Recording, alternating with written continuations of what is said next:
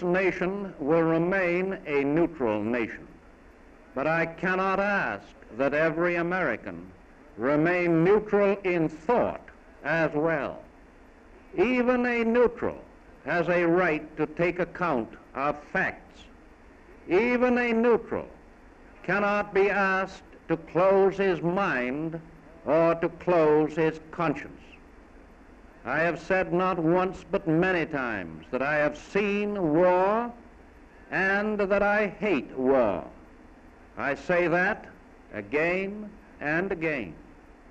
I hope the United States will keep out of this war. I believe that it will, and I give you assurance and reassurance that every effort of your government will be directed toward that end, as long as it remains within my power to prevent. There will be no blackout of peace in the United States.